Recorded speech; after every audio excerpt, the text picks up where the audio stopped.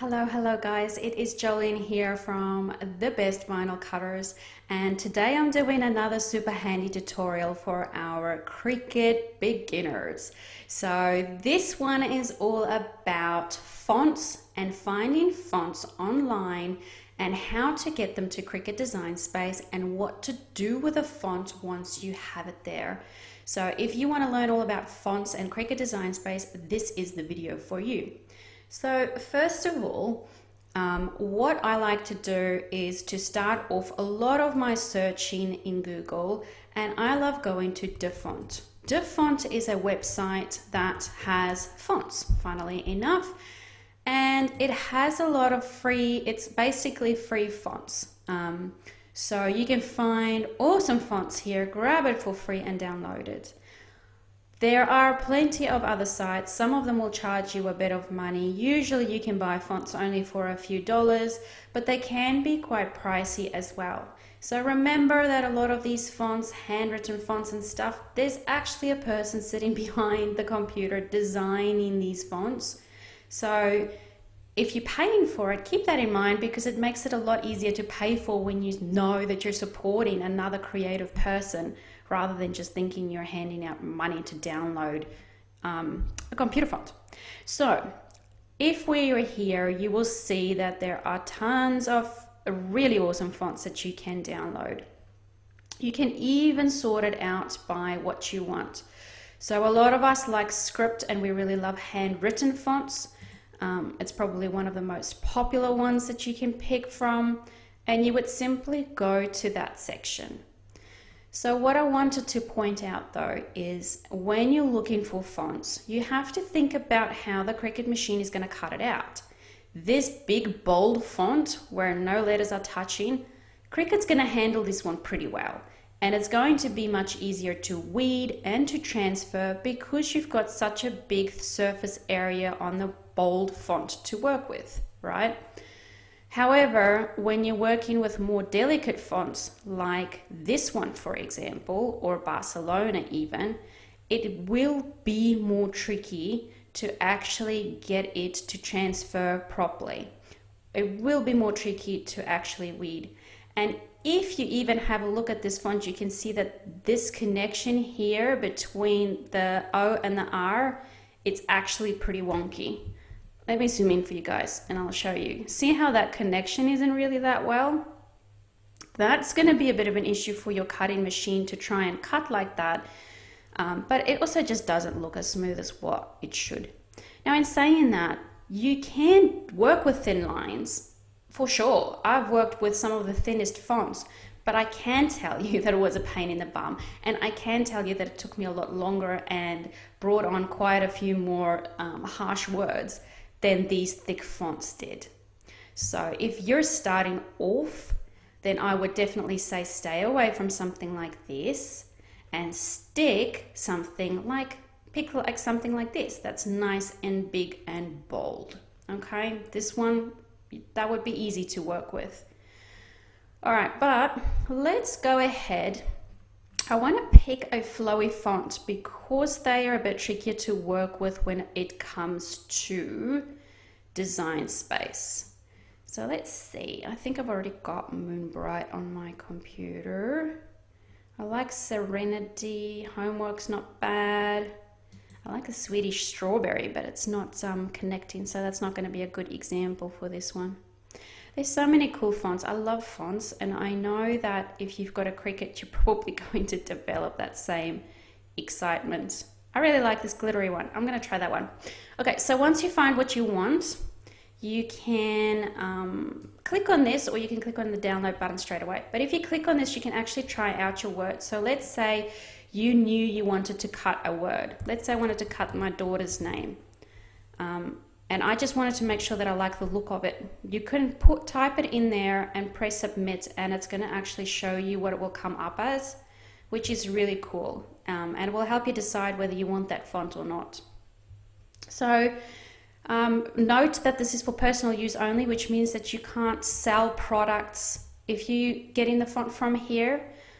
So if you have a Cricut because you want to run a shop through Etsy or whatever the case might be, you have to find fonts that have a commercial license, and usually that means you've got to pay for it. So you can grab the commercial one from here. But for now, you click on download, and it's going to download a zip file to your computer. So hopefully you know where your files download. Mine goes to the download folder, so it's pretty straightforward. So from there you want to unzip, so you right click and you go to extract all. Okay, so that means we're extracting the zip file because Cricut can't read a zip file at all. So you extract all. I'm going to put it in the same spot, and there it is. So now we have a folder, and inside this folder we have your text. Okay, and all you need to do if you've installed fonts before is to double click on it, and you're going to click the install button.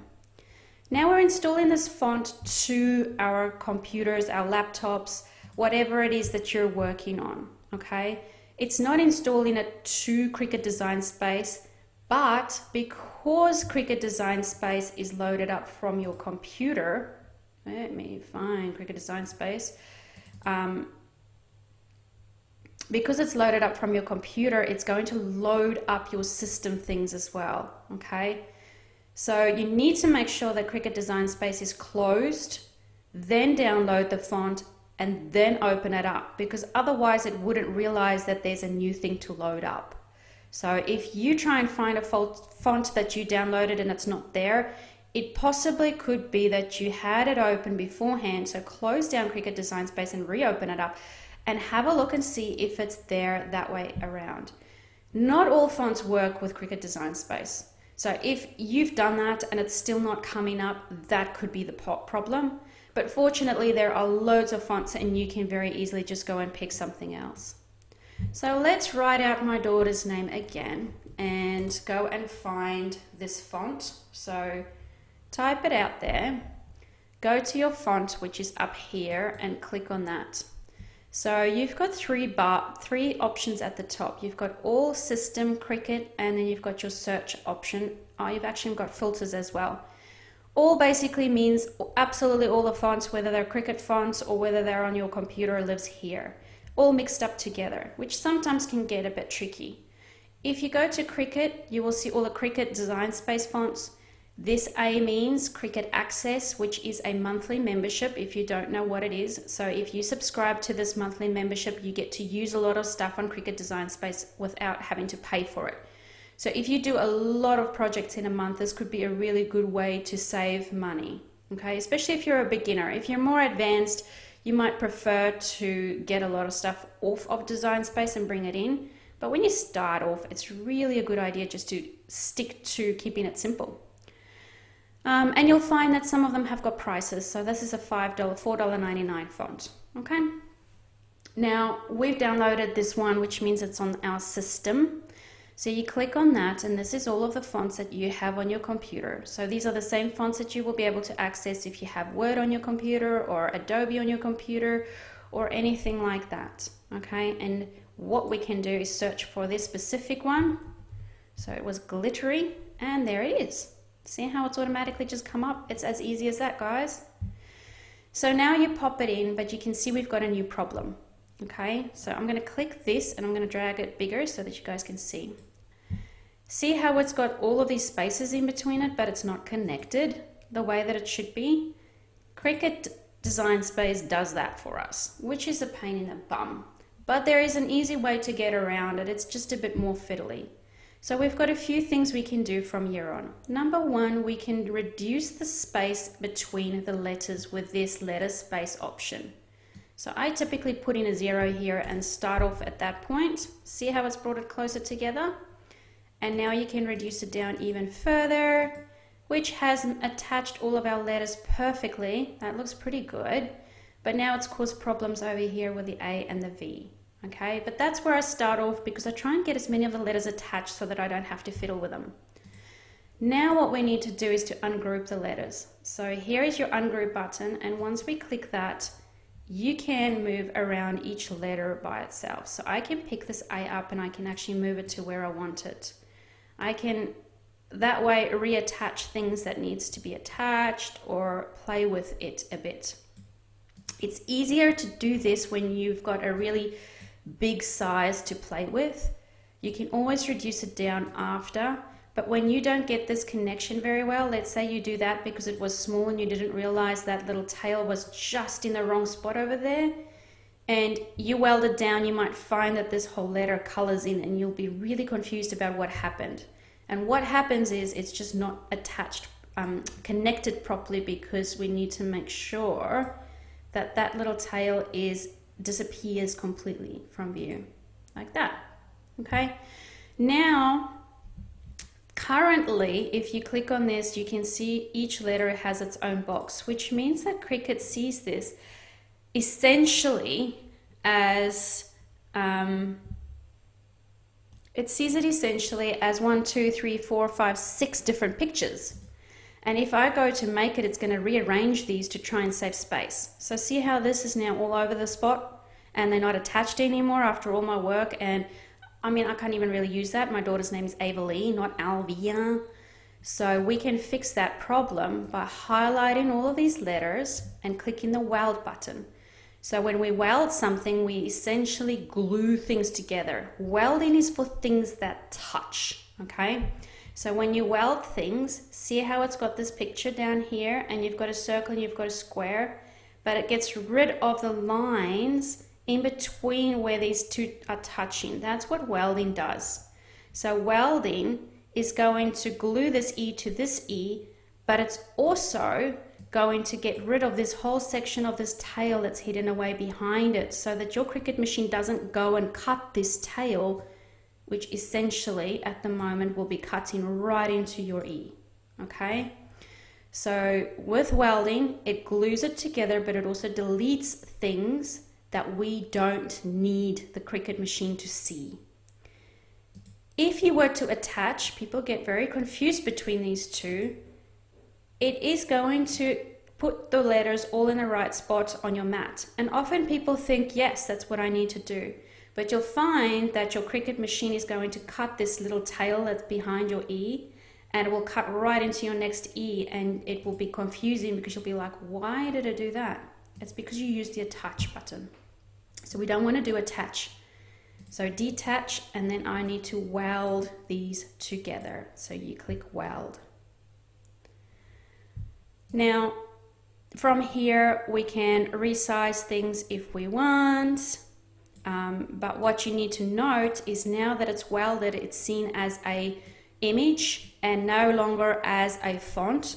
So now all of our options like changing the font and stuff has disappeared. So you can't play with it in that way anymore. So you need to do all of your picking of your fonts and all of that sort of stuff before you weld, okay? Because now it's an image in the software's eyes. But when you go to make it, you're going to see that we've got it exactly the way that we want, and the machine will cut it as one piece perfectly. Now, what I want to point out is if you didn't have a flowy font, right? Let's do this.